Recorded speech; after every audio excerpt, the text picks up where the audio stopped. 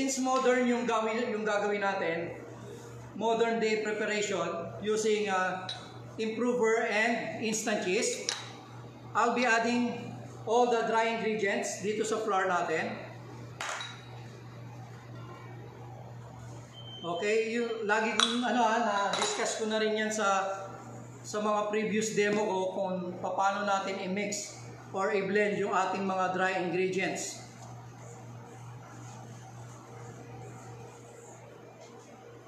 And then yung sugar natin, i-blend na natin yan mabuti. Then lalagay natin dito sa ating mixer. So I'll be using a planetary mixer.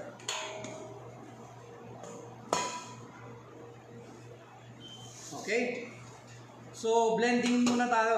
Blending process muna tayo.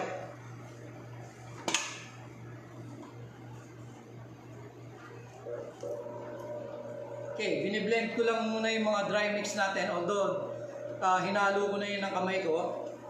Pero gusto natin makasiguro. And then mga ano lang naman yan mga few seconds lang yan or 1 minute para ma-secure natin na maganda, properly blended lahat ng ingredients natin sa loob. And then once na na-blend na natin, we'll be adding the egg yolk and the water. Okay, again, para na naman dun sa mga nasa abroad. Okay, kung ayaw yung gumamit ng tubig, fresh milk. Okay? Fresh milk will do. So, instant cheese yung ginamit natin. So, no need to soak it in warm water. Okay? Instant. Nilagay na natin sa dry mix yun, sa dry ingredients natin. Okay, again, para sa kaalaman ng lahat or sa mga baguhan, yung ginagamit po natin nowadays na yeast na pampalsa is instant na. Instant. Okay. No need to bloom this in warm water. Okay. Again, itong yung binubloom sa warm water is active dry yeast. Okay. Active dry yeast is different from instant cheese. Okay. Instant cheese, all you have to do is to blend it to flour. So, flour mo na ilagay, and then pabayaan mo nang matunaw siya dyan during mixing. Okay? Ang binubloom natin is yung active dry yeast. Kasi yung active dry yeast, medyo makapal yung granules niya. So, dehydrated fresh yeast yan. So, spray dry process siguro, hindi ko alam, hindi pa ako nakakita ng proseso nun. Nababasa ko lang. Dinihydrate yan. So, kailangan nating i-rehydrate.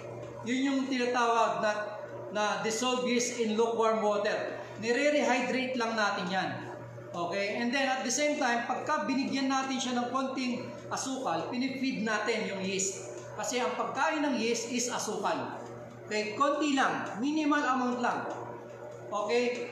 For active dry yeast yan. Again, for instant yeast, no need to bloom it. Direkta mo nang ilagay yan dito sa ating harina. Okay?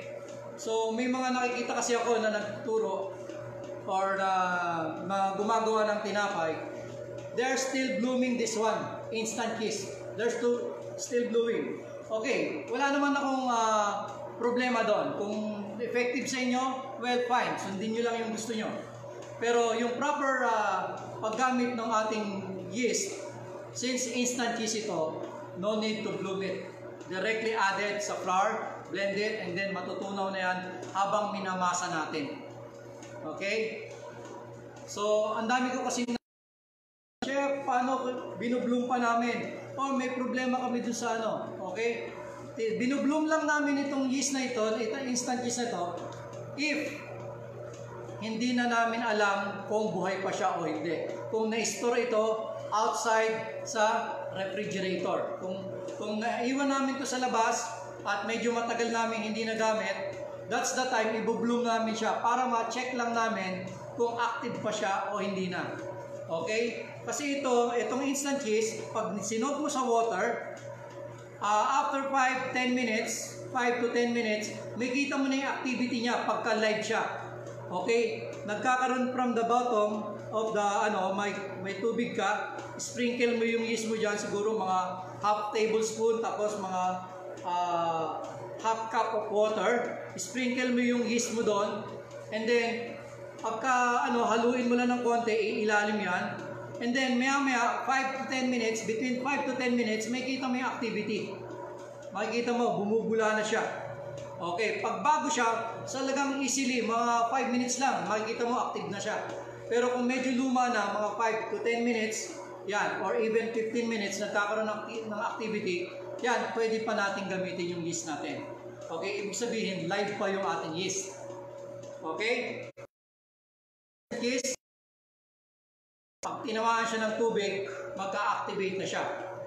Okay? So much for the story. Lalagay na natin yung ating margarine. Ito yung butter dreams.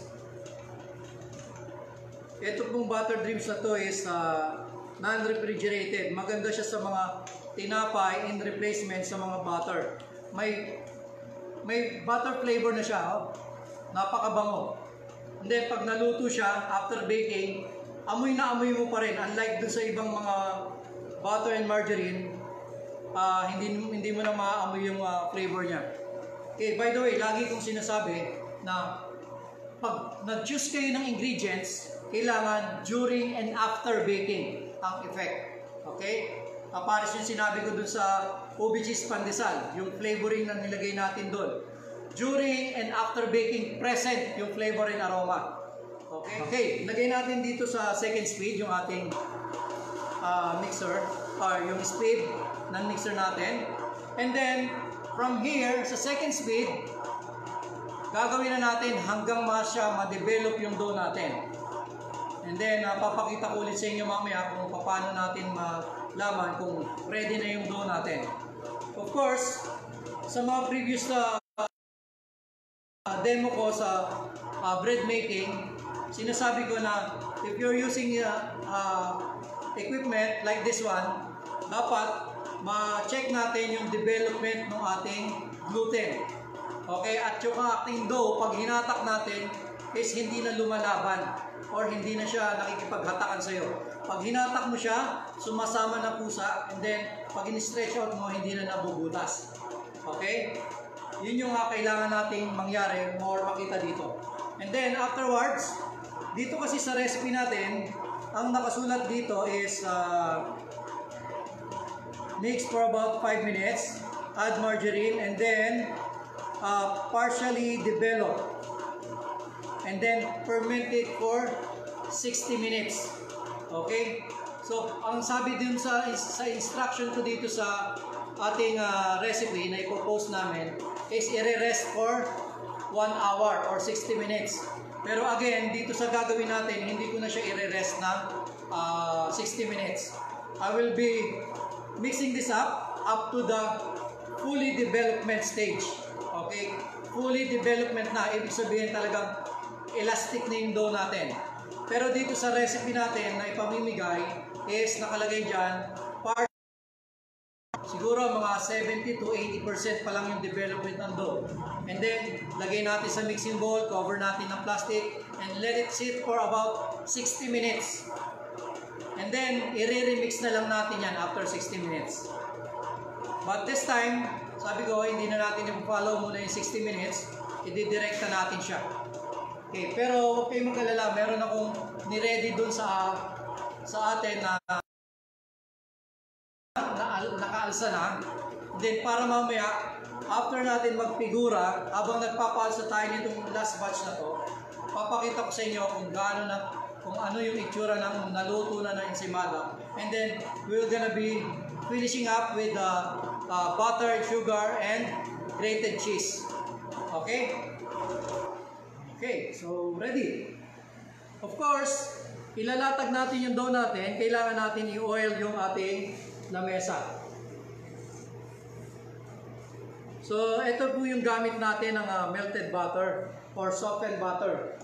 Siya yung gagawin nating pamahid sa lamesa, and at the same time, siya din yung gagawin natin pang layers ng ating ensaymada.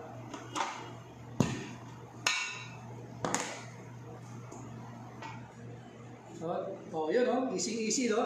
Di ba? Easy binuhat natin yung masa. Kasi nga, fully developed na yung dough natin. Okay? Sasaidin lang natin.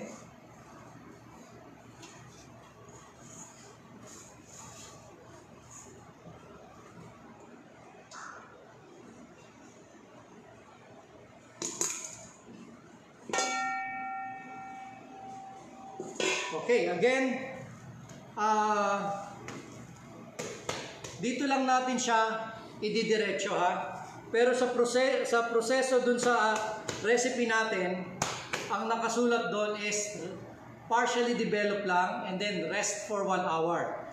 Pero since naka-video tayo, gusto nating matapos to ng naipapakita sa inyo ng tuloy-tuloy, in-skip ko muna yung rest for 1 hour. Dumiretso ka sa fully developed dough.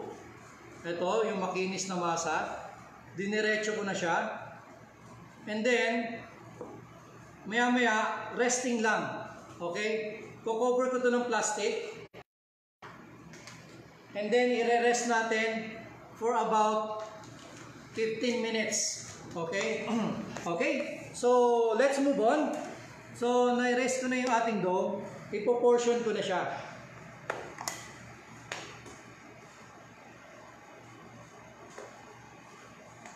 Portion natin. So, ang variety natin dito is dalawa. Now, if you're going to make this one ube flavor dough, during mixing pala, halimbawa, napag-decide nyo 1 kilo, ube, lahat ube ensaymada. During the mixing pa lang, that's the time, lagay nyo na yung inyong flavor coloring. About 30 grams to 40 grams na ube flavoring. Yung Solly's favorite, ube flavor. Lagay nyo na doon during mixing para yung kulay ng dough natin, kulay ube na. Okay? Ngayon, kung gusto nyo naman gawing variation ito, no, during the development stage or after 60 minutes, after 60 minutes, i-portion mo na into half. Yung kalahati, i-develop mo into plain ensaymada. And then yung kalahati, i-develop mo with ube flavor coloring na. Okay? So, ganun natin i-flavor siya. Kung gusto mo na maging chocolate ito, ang gagawin naman natin, i-omit natin certain amount of flour in replacement dun sa cocoa powder.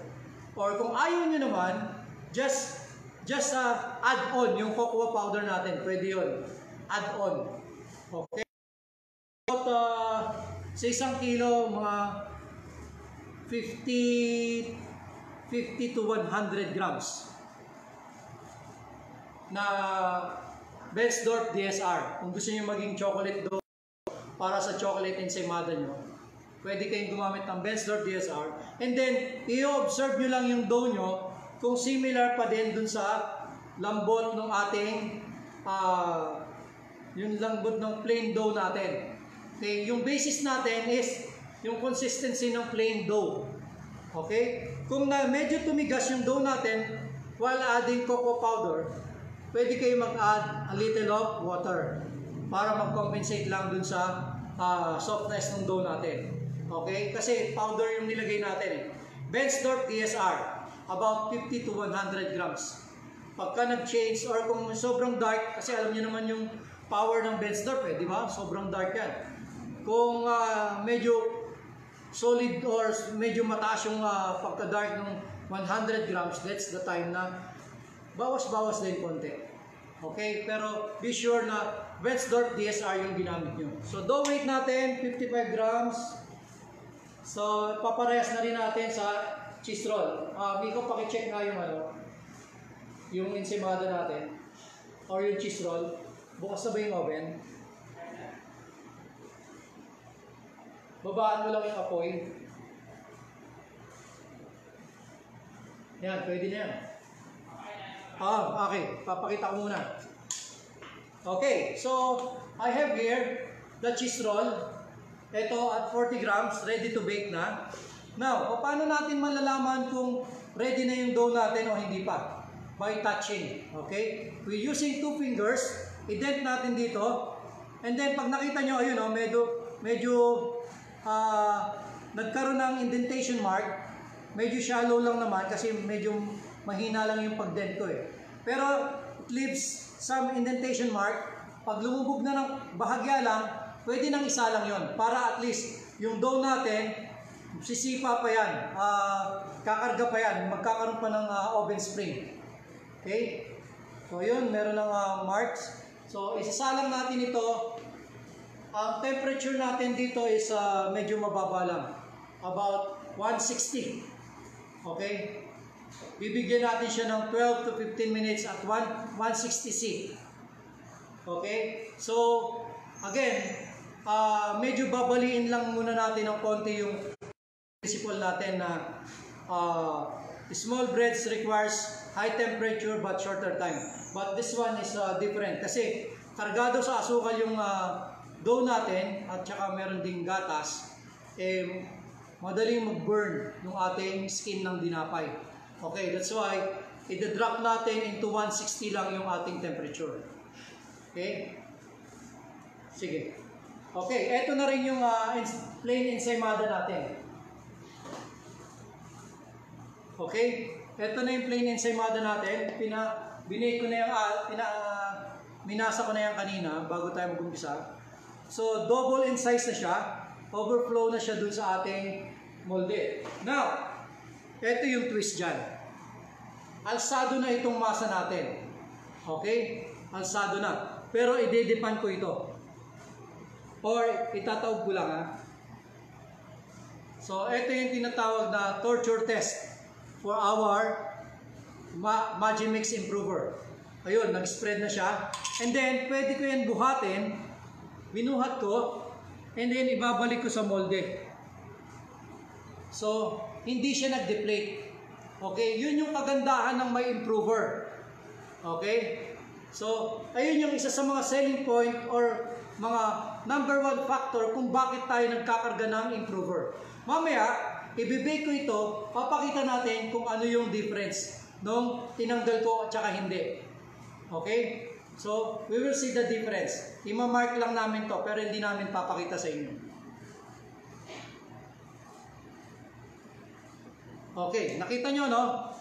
Hindi yan nag-iba. Ito yung tinanggal ko, ito yung pinaalsa ko. So, halos hindi siya nag-deflate because of the improver. Yan yung tinatawag na yung stability. Dough stability. Stable yung masa natin.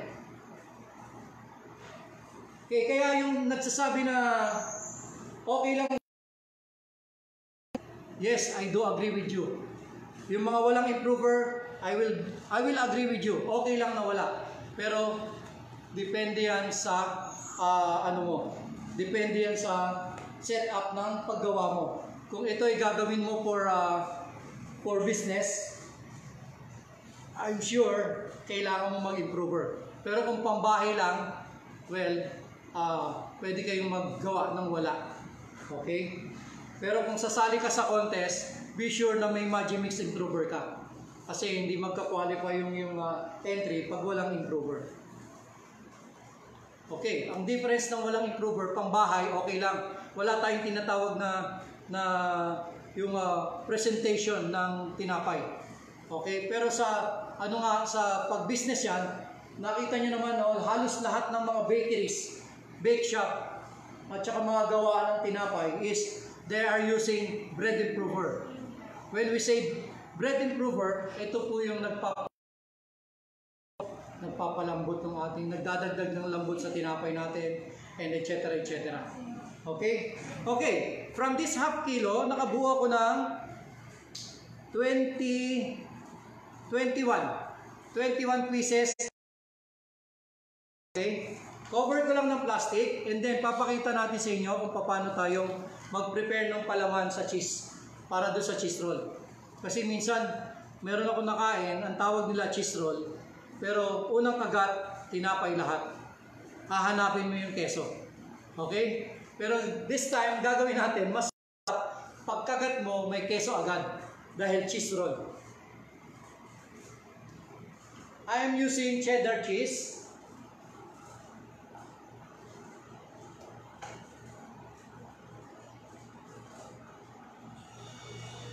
Okay? I am using cheddar cheese. Pasensya na kayo, hindi pwede akong mag-endorse or magbanggit ng another. Okay? Hindi po ako pwede magbanggit ng brand. Gusto ko maging neutral para dun sa mga kaibigan natin. And then, papakita lang natin, suppose, ganito yung keso nyo, di ba? Tatansyahin nyo yung lapad. So, kailangan maka-chop-chop tayo dito ng about 20 grams na lapad. Lang siya kanipis. And then yung lapad natin, yung normal lapad ng keso. And then hahatiin lang natin siya sa gitna. So, pagkagat natin dun sa cheese roll, may keso kagad. Kasi malapad siya at saka medyo mahaba. Okay? Huwag nyo naman lalagyan ng kakapraso lang na tatawagin yung cheese. Okay? Kailangan cheese roll, kaya nga tinawag cheese roll, keso kagad yung makakagat natin pagkagat natin sa tinapay. And then, ito, magwe-weigh to about 11 to 12 grams. Eksaktong 10 grams. Eksaktong 20 grams. 10 grams and 10 grams. Eksaktong 20 grams yung nahiwa natin. I'll be doing 10 pieces of cheese roll and then 10 pieces of ensaymada, the traditional one.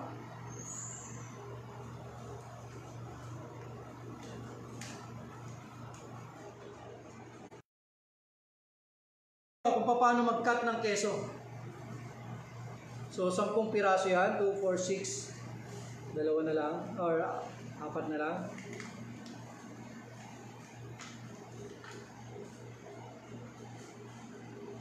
And last one. Ito, pagkagat mo ng cheese roll is meron ka nakagat na keso. Okay, yung paparis dun sa sa commercial na unang kagat, tinapay lahat. Okay? So, after this one, we're gonna let it rest for about 10 minutes. But since na-prepare ko na yung keso for the cheese roll, gagawin ko, i-diretso na natin palamanan. Okay? Hindi ko na muna iintayin yung 10 minutes kasi madami pa tayong gagawin eh. Okay? So, what we'll do is, applyan nyo na lang ng konti, manipis na butter. And then, yung ating dough, flattened mo yan. Kailangan yung itig niya o yung lapad niya, eksakto dun sa keso. Okay? Dapat eksakto. So, 5, gagawa tayo ng 5 niyan. This is the way na kung paano yung gagawin pagka nagkaroon kayo ng maraming order. Hindi yung isa-isa papalamanan nyo, bukas pa kayo matatapos nyan.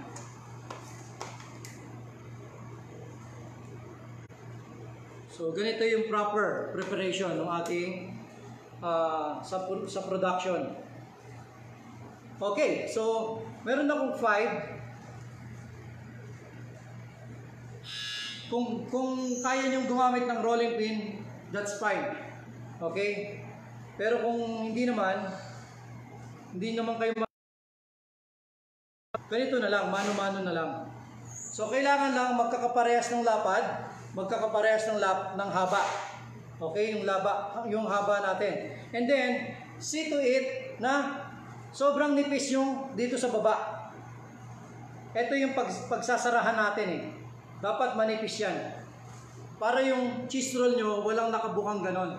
Nakalapad. Diba? Dapat nakatumbok. Kasi pagka hindi manipis yung nasa ibaba, yung pagsisil natin, medyo aangat ng konti yan. Yung cheese roll mo, merong dalawang layer.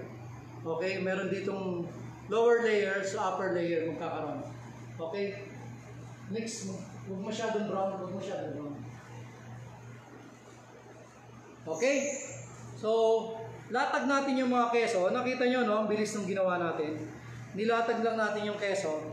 And then, i-fold lang natin. Kung ano yung lapad ng keso, yun din yung lapad ng fold. And then, ina-arrange natin na pantay yung ating dough hanggang sa gilid. And then, mapapailaliman natin yung manipis na portion. Ito, yung manipis. Kailangan mag-seal yan eh. Ito, dapat mag-seal. And then, aayusin nyo lang na maging pantay yung kapal niya at saka yung lapad ng ating dough.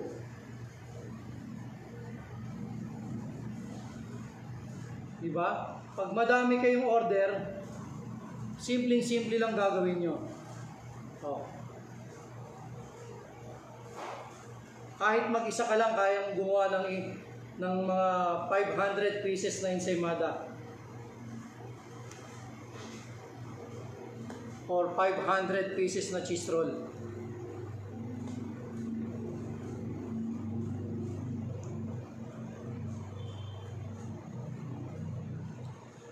Okay, 5 ulit. Now, excited na ba kayo dun sa proseso ng ating ensaymada? Of course, hindi ko makikita yung sagot nyo. Okay. Ulit, lapad-lapad. And then, press yung ating dulo, yung pagtitiklupan. Kailangan manipis na manipis. And then fold. Mix, pairam nga ng tray na may silicone. May silpan. Okay. Pakita po.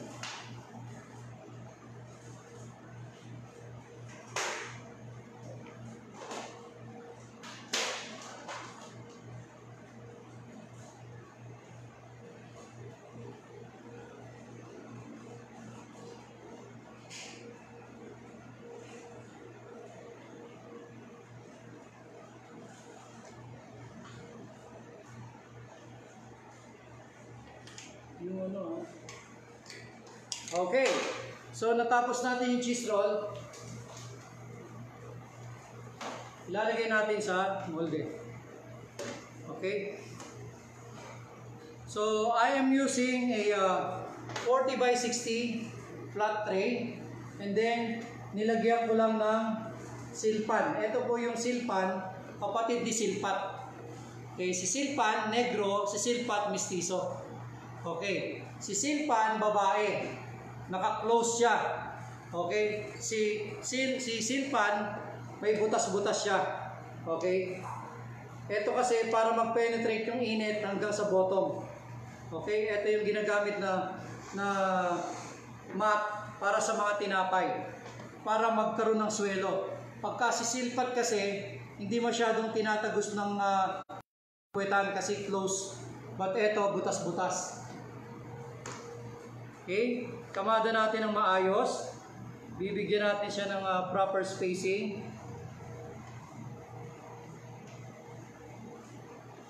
So, 10 piraso yan.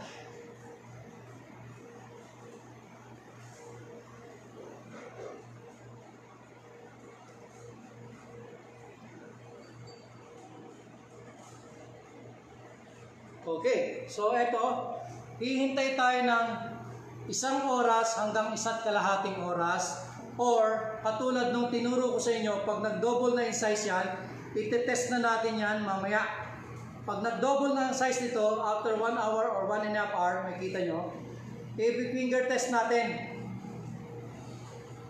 Okay, using our 2 fingers, i-dent natin. Kung nagmamarka na yung lobo, yung lumobo na yan at nagmarka na yung ating daliri na hindi na nag-spring back, pwede na natin i-bake yan.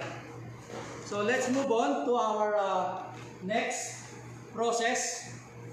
So napaalsa na natin ito, and then using malambot na butter, na refrigerated butter, i-oil natin, i-grease natin yung ating lamesa. Okay? And then yung ating masa, kuha tayo, i-stretch out natin yan, i-slide natin. Slide, slide. Hanggang sa Mapapanipis natin siya ng manipis na manipis. Okay? Wag lang yung napupunit ha. Wag yung masyadong napupunit. Okay? Napanipis natin yan. And then stretch out natin para magkaroon siya ng forma na triangle. Okay? Para magkaroon siya ng forma na triangle. Ito, ganito. Triangle shape. Okay, ng butter, lalagyan natin siya ng butter. So, ito yung magkakaroon ng layer effect. Ito yung magbibigay sa atin ng layering effect ng ensaymada natin. Yung butter na in-apply natin. Okay? This type of tinapay, itong ensaymada na to, is partly pastry. Para pag kinagat mo yan, merong layers, naka-spiral yan. Pag kinagat mo, may layers. Nakita niyo yung sa ensaymada, yung ensaymada de malolos. Okay? Nakita niyo yun, merong spiral effect yun. Because of the fats na pinapahid nila in between the dough. Okay? Para mas marami tayong layers, gagamit tayo ng barbecue stick. Yung barbecue stick, walang grease. And then yung matabang dulo, yun yung ipapaagat natin sa natin, iti-twist natin. Okay, so madaming layer. Okay? So, kailangan ang mangyari dito, may matabang portion, may mapayat na portion. Okay? Parang cone yung ating dough. And lagay natin yan, i-rest ulit natin yan bago natin i-snail. So, tatapusin ko lang to ulit. Another one. Slide, spread. Pag manipis na, hahatakin natin siya para maging triangle shape. And then, apply ulit ng butter. Now, kung gusto niyo may mga filling, halimbawa, gusto niyo ham ensaymada, mag-chop kayo ng ham and then generous amount ng ham, spread nyo after nyo maglagay ng butter. Or kung gusto nyo naman bacon, i-chop nyo yung medyo crusty na bacon na, yung niluto na, para pagkagat nyo, medyo may crunch yung ensaymada natin. Bacon ensaymada. And then, kung halimbawa, meron kayong cheese, grated cheese, lagay natin, then roll natin.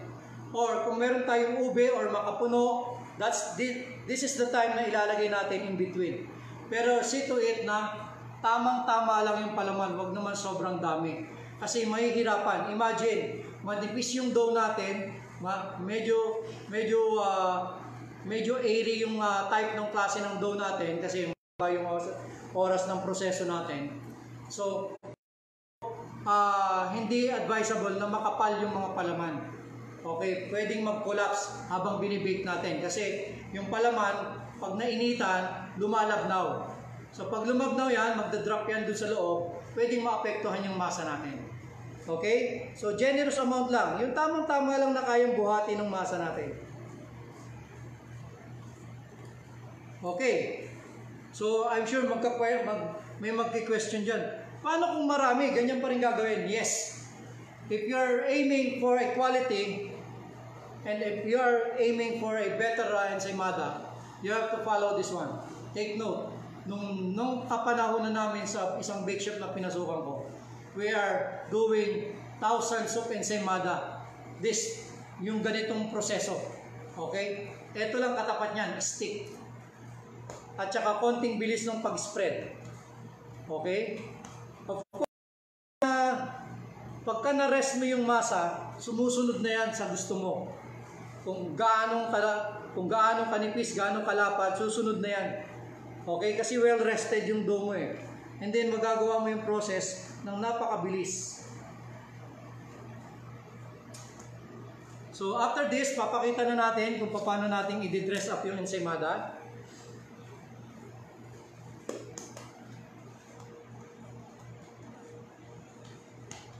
So gagawin natin yung traditional way lang na pagde-dress up para kumita naman kayo kagad-agad.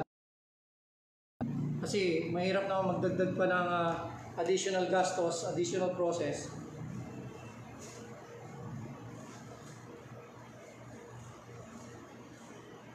Okay, marami na pong naka-attend dito sa aking workshop kasi may separate workshop kami for Ensaymada. We call it Ensaymada workshop. Bihira lang namin gawin. Pero lahat ng klase ng masa para sa Ensaymada gagawin namin or ginagawa namin para doon sa Ensaymada workshop.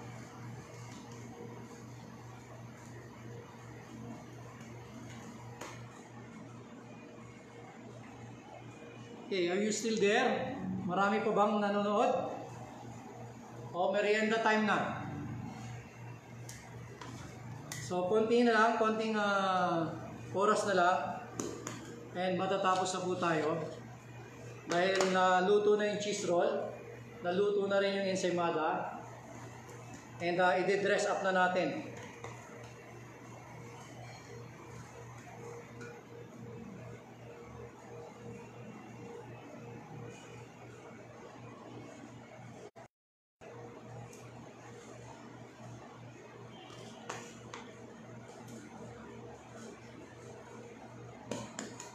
Sino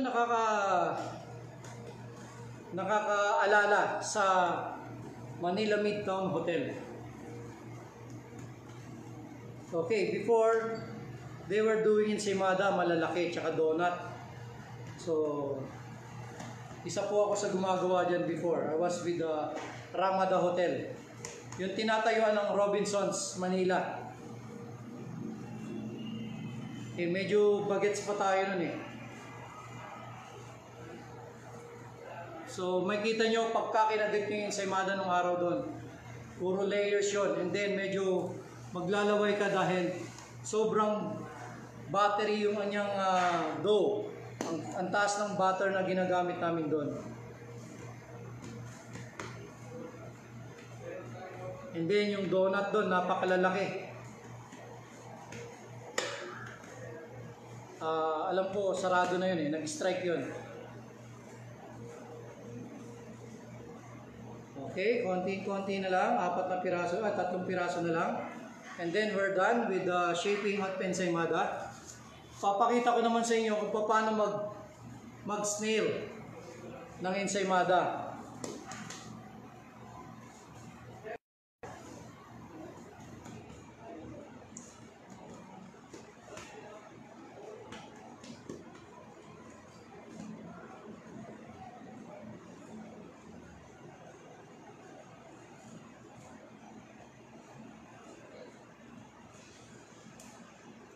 Okay, may nagki-question dyan, what if gusto namin ibang shape naman, ibang breads naman?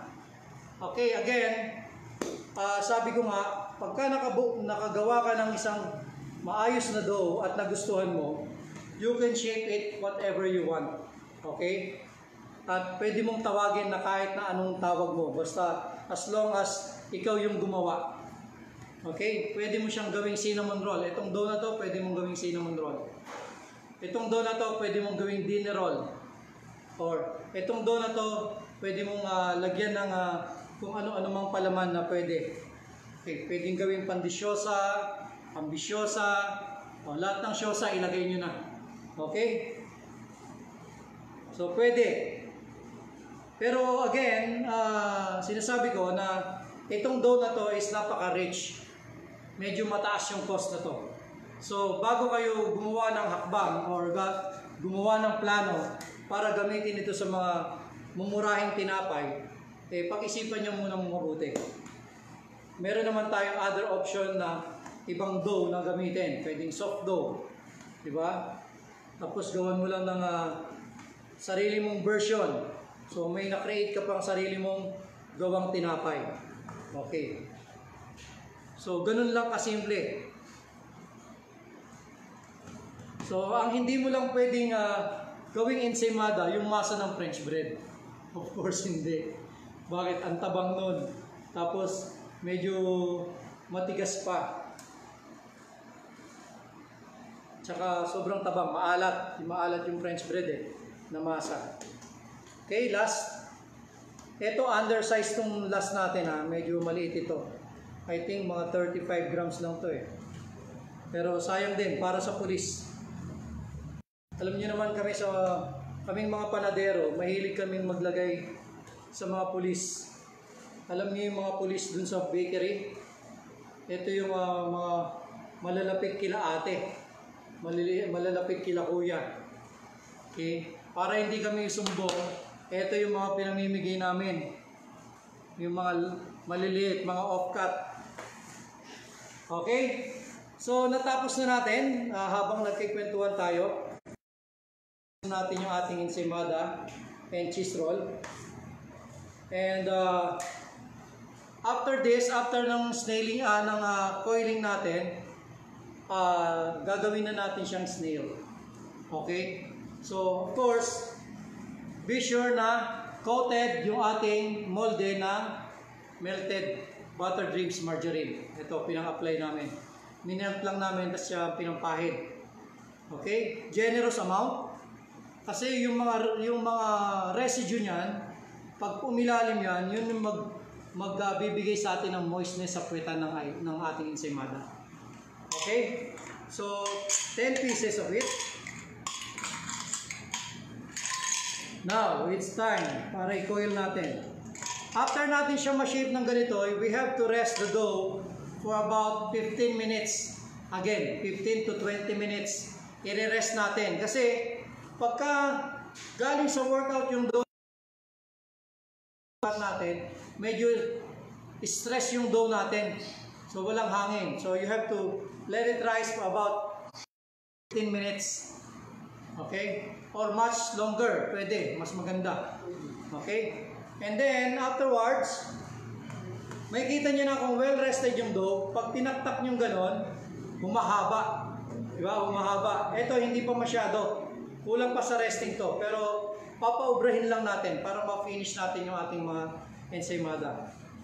Okay, ito, pahabain natin. And then, kung ano yung mataba, siya yung nasa ilalim. Ito yung hahawakan natin. Yung matabang part, ito yung hahawakan natin. Using our 2 fingers, ganyan ganyan yung isa pang alalay lang upuan lang nung dough. And then, hawakan natin sa dulo, and then slowly, without any pressure, ni-roll down natin yung dough, and then, parang snail.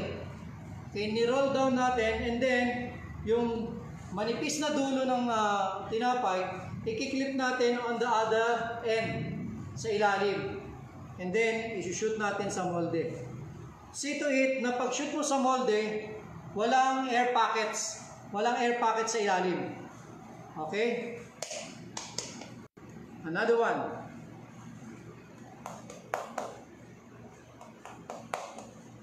I'm sure, pagka nagawa nyo ito, mag-iiba yung profile ng ensaymada nyo.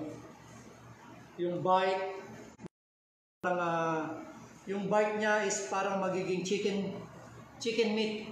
Pag in-slice yung gano'n, may mga hibla-hibla. Okay? Without pressure, So, slowly, nailagay na natin. Pababa lang, Hawak nyo, pababa. And then twist. Bagsak. Kunin mo ilalim. Connect mo dun sa ilalim. Na kabilang dulo. Now, pagka ginawa nyo masikip, yung pagpukoil nyo, halimbawang ganyan, tapos itinwist nyo gano'n, anong mangyayari? Yeah, anong shape? Diba? Parang turban ng Bombay. Diba? Or kung ano yung madaanan nyo sa kalsada doon sa probinsya, parang yun, diba? Pag medyo masikip, ayan, ganyan. Hindi maganda yan pag umalsa. Diba? Pataas din yung alsa, hindi mo kang ensaymada. Okay, kailangan magaan lang.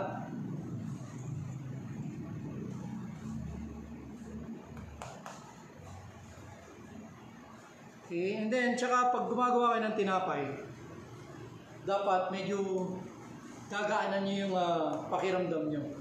Alam nyo kung bakit? Kasi pagka medyo yung loob nyo na gumagawa kayo ng tinapay or mga cakes, magre-reflect din yan dun sa gawa nyo. Dapat masaya tayo habang nagtatrabaho. Okay? O, wag nyo naman ugaliin na nagtatrabaho kayo, biglang tatawa. Tapos si Mamot. Si Mamot. Kayo at far, makita kayo na ibang tao. Iba na. Baka mamaya tumawag na ambulansya. Okay? Kailangan na magaan lang yung feeling. Di ba? Parang ano eh. Ano yan? Commercial? Ang gaan ng feeling. Sabi na, huwag ka munta eh. Okay. So, last two. And last one. So, last na tayo. And then, magki-clean lang ako ng konti. And then, we will gonna making our final touch dun sa ensaymada natin.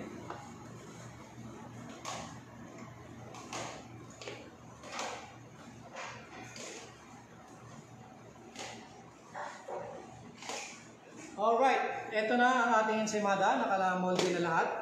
And then, another 1 hour to 1.5 hour na papaalsahin natin. Pero dito sa amin, meron kaming proofer, kaya medyo mabilis lang to. So, at this point, i-clear lang natin yung area or yung table ko para for the finishing touch of ensaymada. And, okay, ito na yung ating cheese roll. Oh. Nakita nyo, oh. Napakaganda. Diba? At napaka-soft ng ating cheese roll. Ganda ng ating cheese roll. So, nakita nyo, no? Pag mga improver, yung oven spring, talagang lumaki pa. Okay, gusto nyo bang ibenta yung ganito? Of course, napakasarap ibenta. Malaki, malambot, masarap. So, kumpleto tayo. Inalis lang natin yung mura. Diba? Sinabi natin, 3M pa rin. 3M cheese roll. Malaki, malambot, masarap. Hindi natin in-entertain muna dito yung mura. Kasi yung mura, wala dito sa masa na to. Dahil mataas yung cost nito. 25% sugar, 30% egg yolk, to 22.5% fats based on flour weight. Okay, and mind you, ang ginamit ko lang dito is first class or bread flour, hindi all-purpose flour. Okay, mas malambot pa dito pag all-purpose flour. Now, okay, finishing touch. So, kailangan ko ng mix brush.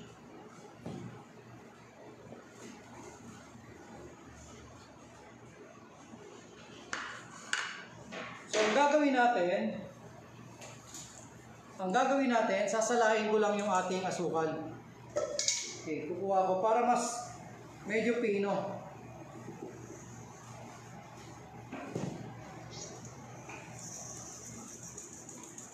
Ayan, medyo pino yung asukal natin. Mix niya ko ng 100 grams na ano. 100 grams na Bianca Snow or 50 grams sa Bianca Snow, 50 grams sa powdered milk. Okay.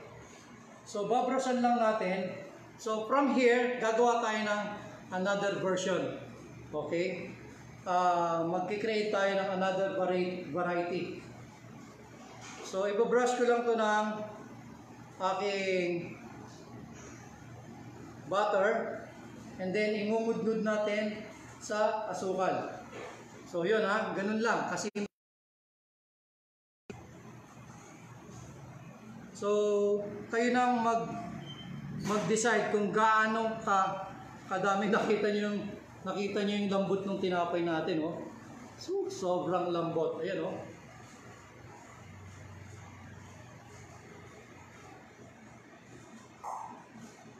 Medyo kapalan natin yung butter.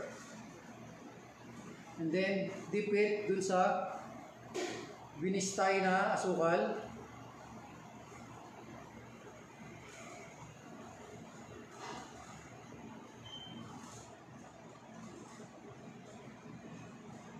So, ito ang original na cheese roll.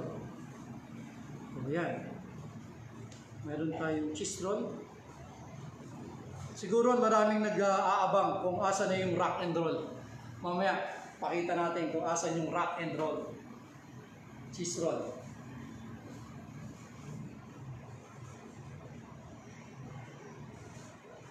Okay? Meron kang tray dyan. Ano, pre? So, grabing lambot ng ating cheese roll. And then, I have here, meron ako dito, Bianca Snow or Bianca Snow Powder. Ito yung powdered sugar na pang donut. Yung pang coating, yung hindi ka agad-agad natutunaw or nalulusaw. Okay, kasi yung mga powdered sugar na ginagamit natin for frosting last time, yung isang powdered sugar, yun pang ano naman yung pang frosting. But this time, we are talking about coating sugar. So ito, available din po sa Sonly, Bianca Snow Powder. And then I have powdered milk, pinag-combine ko lang siya. Bianca Snow Powder and powdered milk. So equal portion lang yon. Equal portion, Bianca Snow Powder and powdered milk. Any powdered milk will do. And then gagawa tayo ng ito po baked butter.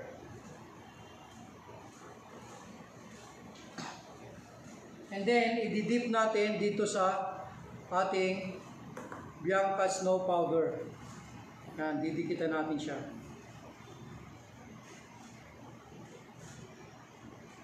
Okay, ito ang tinatawag kong milky cheese roll.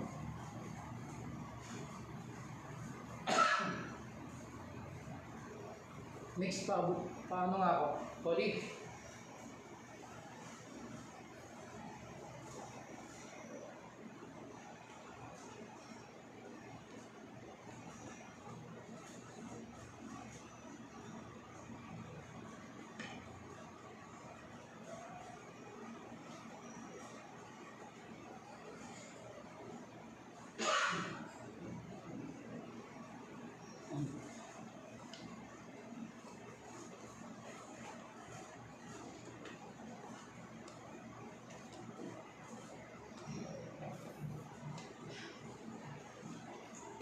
Salin ko lang sa medyo malaki yung ating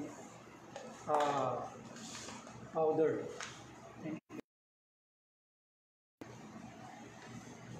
So nakita nyo, no? Umuga-uga sa lambot, oh. Bouncy.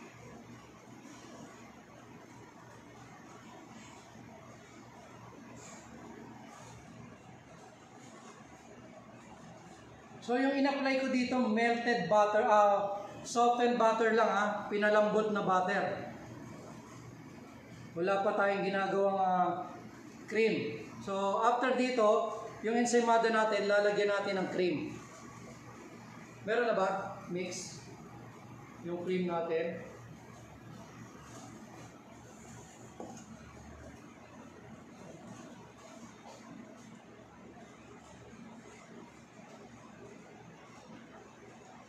Okay, saktong 3 o'clock.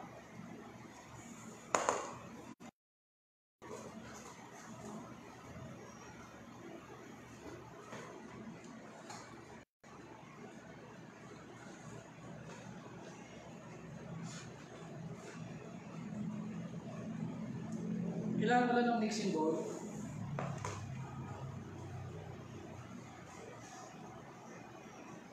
Okay, nakagawa tayo ng milky cheese roll and then traditional cheese roll.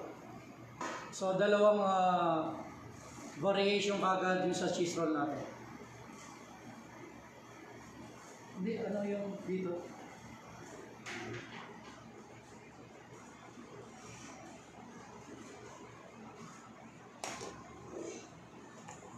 Okay, so tabi muna natin si cheese roll. We'll move on to our cream.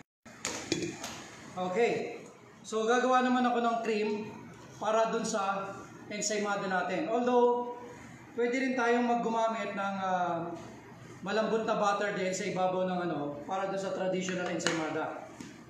But since marami naghahanap or nagtatanong kung ano yung cream na nasa ibabaw ng ensaymada, so ito yung gagawin natin. So I have here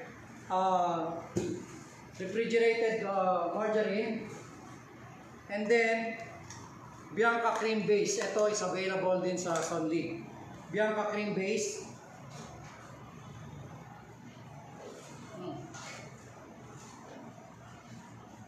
So ito yung buttercream stabilizer. Ito, no need to put sugar. Kasi ano na to, sweetened na. Okay? Pagsasamahin lang natin yan sa mixing bowl.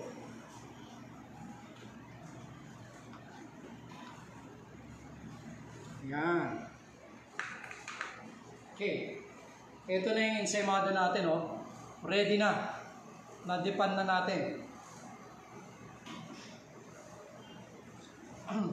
And then 200 and then 25 grams of water. Combine lang natin yung dalawang yan, and then i-mix natin at medium speed. So walang mahirap dito. Medium speed, and then slowly ilalagay natin yung tubig. Okay, bakit may tubig? Kasi yung Bianca cream stabilizer natin is meron siyang emulsifier na mag-a-activate pagka nalagyan natin ng tubig. Mag-i-emulsify siya.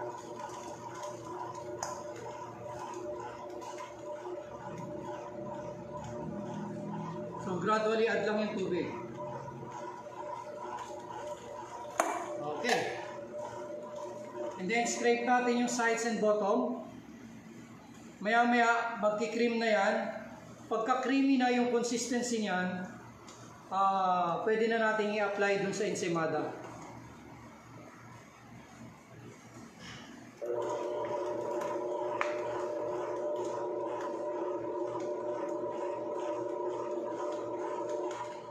So, ito yung ensaymada natin, oh.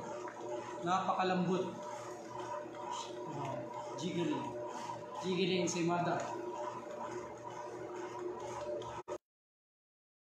Pero alam nyo, sa ensaymada, mas maigi, huwag nyo muna siyang tanggalin sa molde habang pinalalamig nyo. Okay? Kasi malambot yan eh. So, babrushan natin yan nang nasa molde pa. Okay, itong buttercream natin, pwede rin natin ito pang pahid sa cake. Ang kailangan lang natin, paaalsayin natin siya ng alsadong-alsado. Yung talagang creamy consistency. Kasi at this time, ang gagawin natin, hindi siya masyadong creamy. Kailangan lang properly blend lang siya. Wala lang buo-buong butter. And then mag-blend lang siya. Ito yung pangpapahid natin sa ensaymada. Okay? Pero pag pinaalsan nyo pa ito, dumating sa point and na spreading consistency na, ayun, pwede natin pang icing sa cake to. Okay, finish. So, ito na yung pangpahid natin sa ating ensaymada. And then, kung meron naman kayong ginawang, let's say, gumawa kayo ng dinner roll, ito din pwede yung pangpahid sa ibabaw bago nyo ilagay sa asukal. Okay. So, ito yung cream. Ito yung cream natin, oh. Papahid lang natin dyan, generous amount of cream. So, ito yung sinasabi ko sa inyo, no? Kasi malambot yung ensaymada natin, huwag nyo munang tanggalin sa molde. Para habang ina-apply ng cream, yung molde yung nahahawakan natin. Hindi.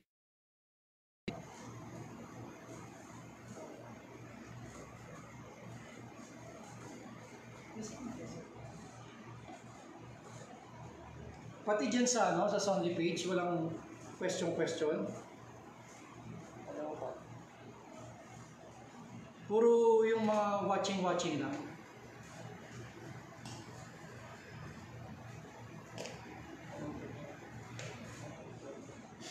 Gusto nyo ba hanggang pagbalot? Pwede? Gusto nyo? Hanggang pagbalot ng ensaymada? Pakita ko. Paki-ano nga, pre, yung pangbalot natin ng ensaymada. Tsaka scotch tape.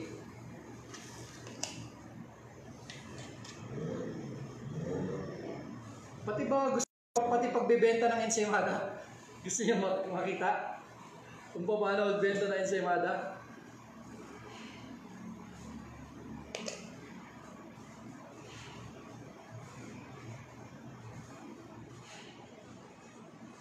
Meron? May plastic tayo, Miko?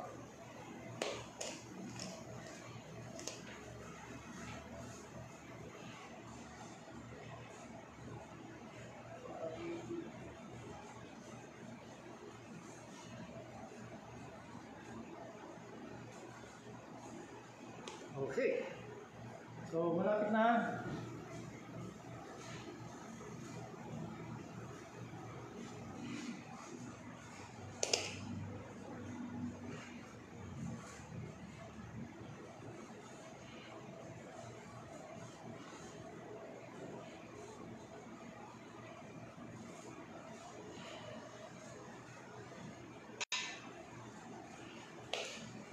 Meron? Wala?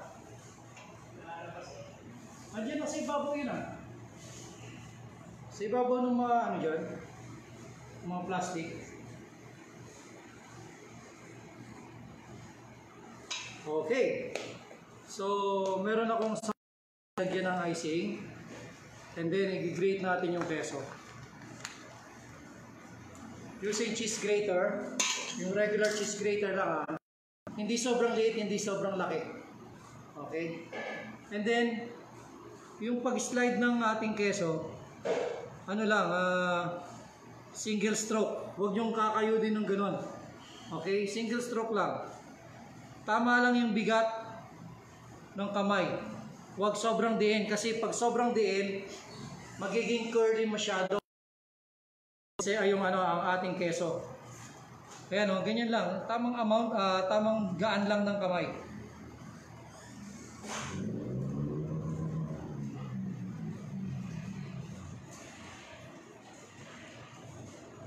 Okay. So, yum, yum, yum.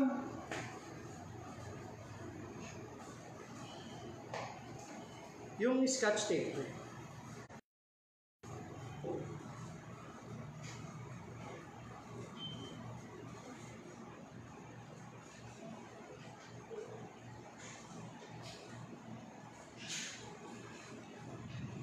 Lapit na tayo matapos. Merienda time.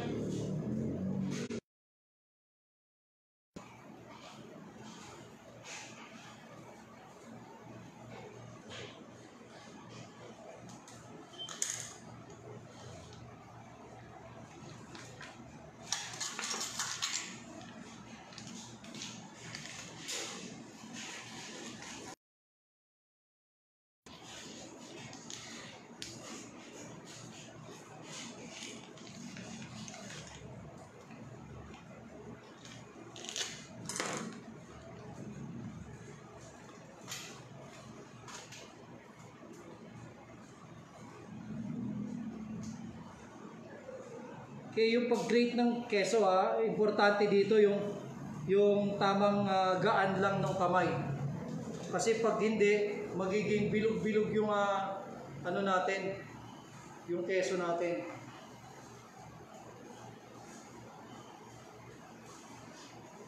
Okay. So, meron na tayong keso sa ibabaw ng ensaymada.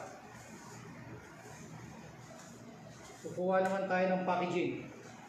Packaging natin is ito po. Hindi ko lang alam yung parang 12 by 12 yata ito eh. This is a glassine or ano ba tawag dito? Basta pambalot ng ensaymada. Nakalimutan ko yung tawag sa kanya. Cello sheet. Cello sheet, 12 by 12 yung size. So, lagay lang natin sa center yung ating ensaymada.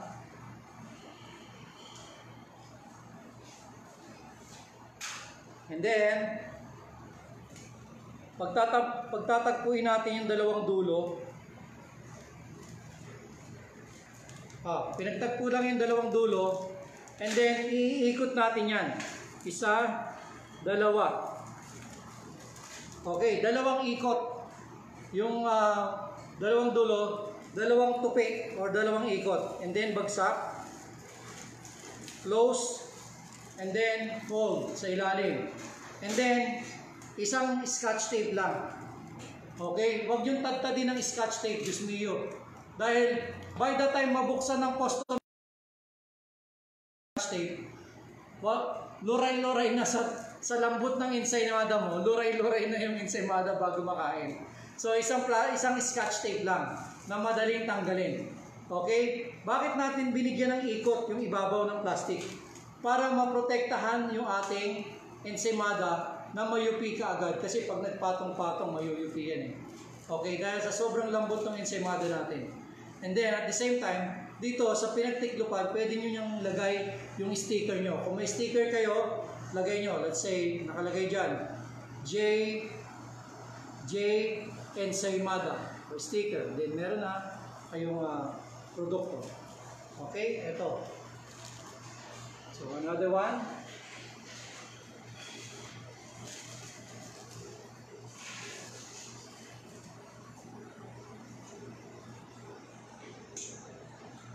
Ulit ha. Ensaymada, lagay sa sentro. Tapos dapat meron kayong naka-standby na pamunas. Malinis na basahan. Kasi pag ginawa ka nyo yung plastic, umabot kayo sa ensaymada, umabot kayo sa plastic, magiging madungis yung plastic nyo. Kasi puro oil. Puro butter. Yun o. Okay na yan, mix. 10 na ba yun?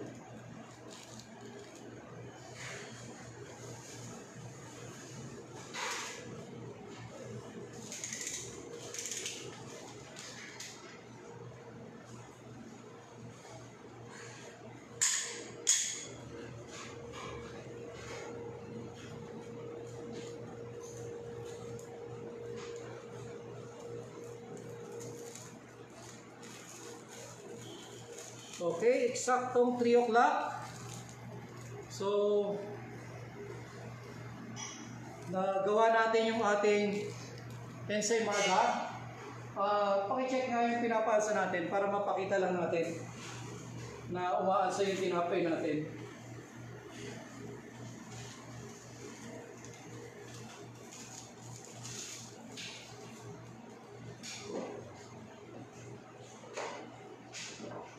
Okay, ito na yung pinapaalsa natin cheese roll. I think mga 15 minutes more, isasalang na natin ito. Pwede na siya. Pati yung ensaymada natin.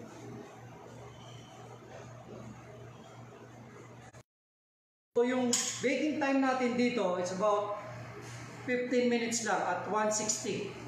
Okay? Yung temperature natin is 160. Yung baking time natin is 15 minutes. So, hindi to kailangan sobrang brown. Hindi katulad ng ibang tinapay. Yung tinapay na ito is medyo, ganito lang yung kulay niya. Ayan, medyo light and creamy yung kulay ng tinapay.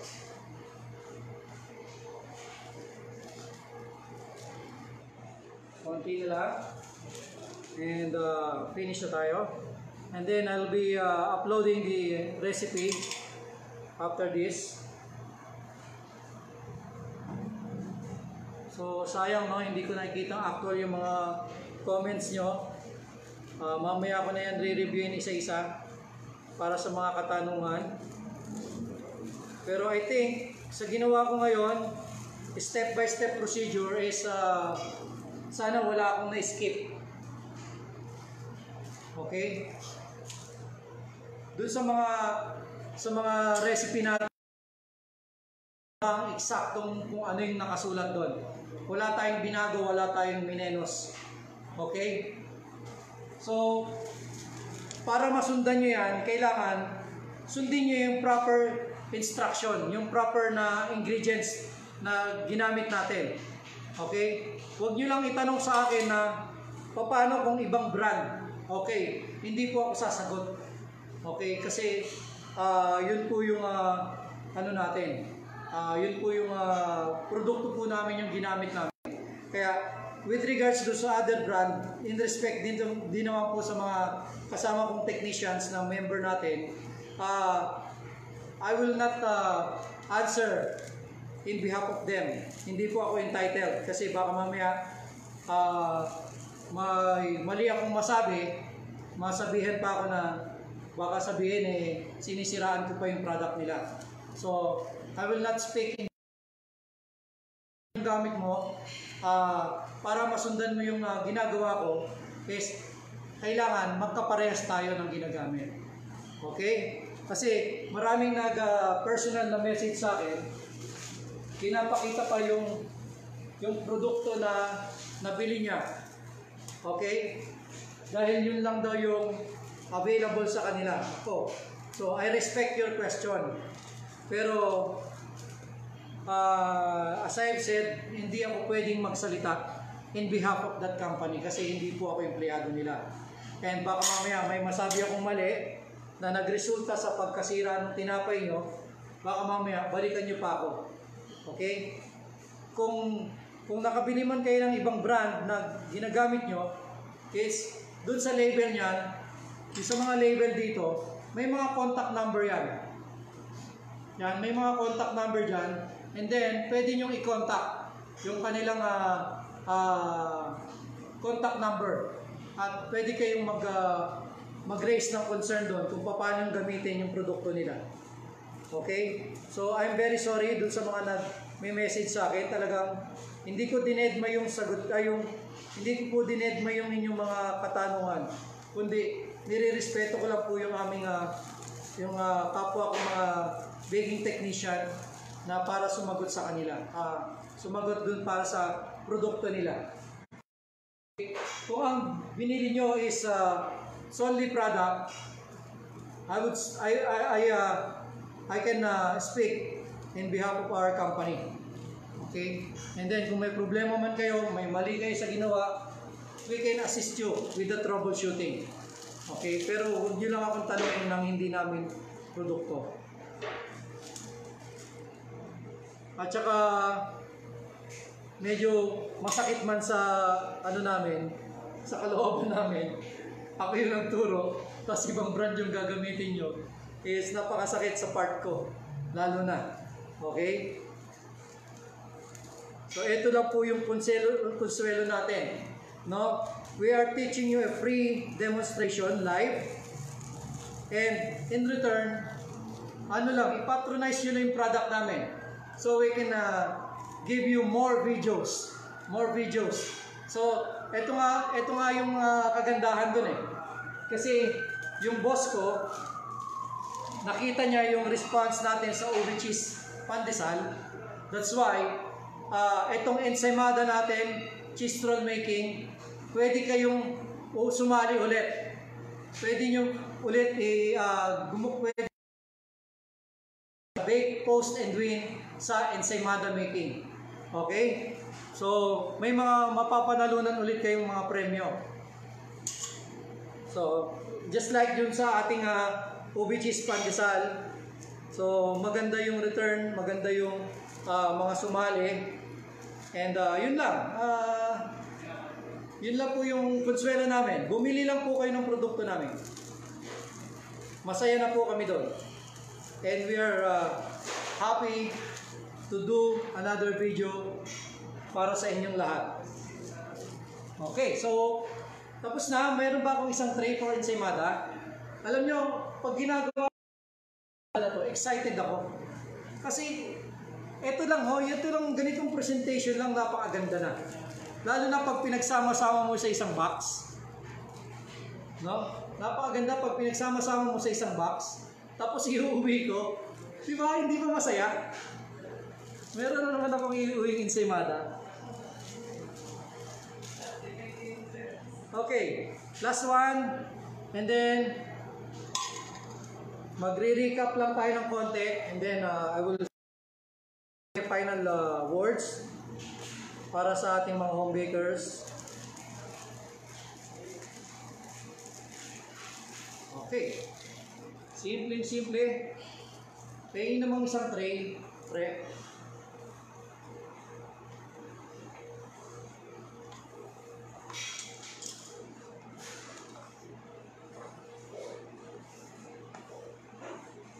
Okay, sana nasundan nyo yung ano, no, yung nasundan nyo yung aking mga variations. Para pag-join nyo sa contest, pag-upload nyo sa pag-join nyo sa contest, meron tayong variation, maraming variation ng Ensaymada na makuha.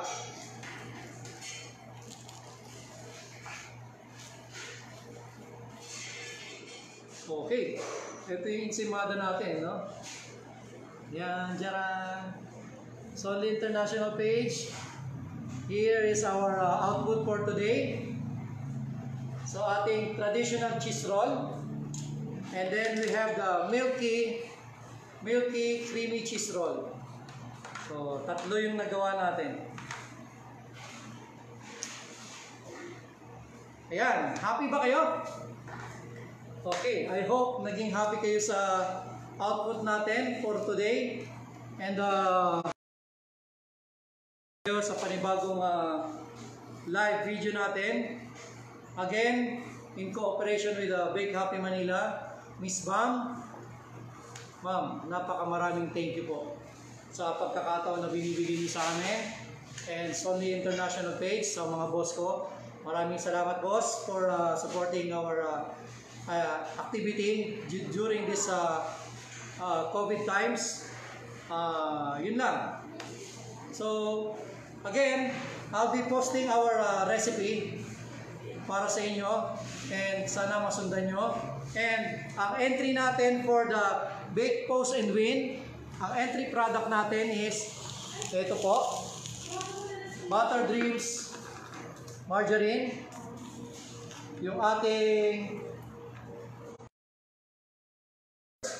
again, take note, pwede kayong sumali kahit red or green or yellow ang entry nyo for Magimix. Okay lang as long as Magimix brand. And the Soft Instant Cheese.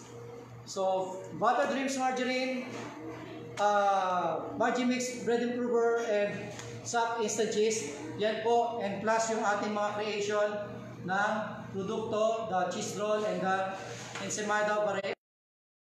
So, mas maganda kung magkaroon kayo ng variation for the Ensaymada para mas masaya. Okay? So, that's it. So, antayin po namin ang Bake, Post, and Win nyo para sa Solid International page. I-upload nyo lang doon. Mag-create kami ng about the extension ng contest sa Bake, Post, and Win.